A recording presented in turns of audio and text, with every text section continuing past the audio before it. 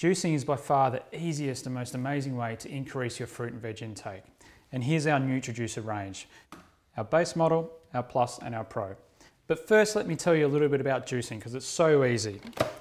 We've incorporated a large feed chute that means you don't have to pre-chop your fruit and veg. When you fit the largest apple down the chute, you don't have to peel it, you don't even take the stickers off. You just throw it down and you get the juice out one end and the waste out the other.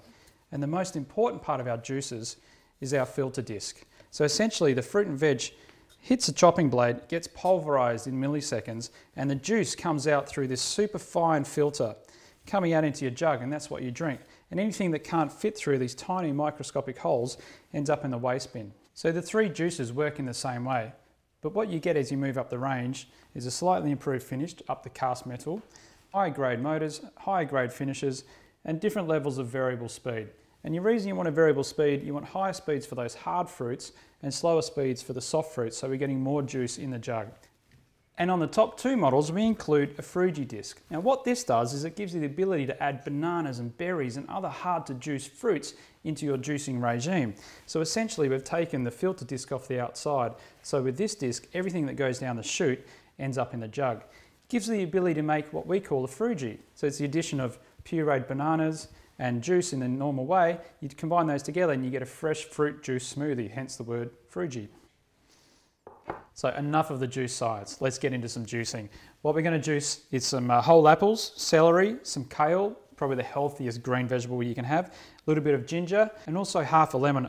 With this juice, I like to keep the rind on it, just cuts through that grassiness of the green, and a whole cucumber as well. So let's get on.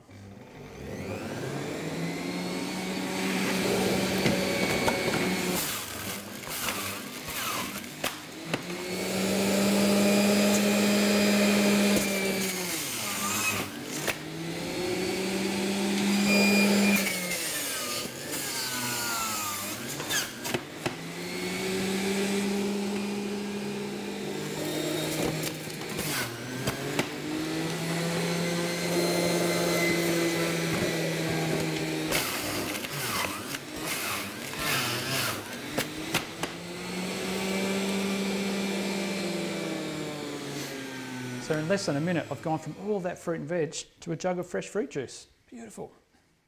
So the sign of a good juicer is how much juice you do get from your fruit and veg. And the indication of that is just how dry our waste is in the pulp bin.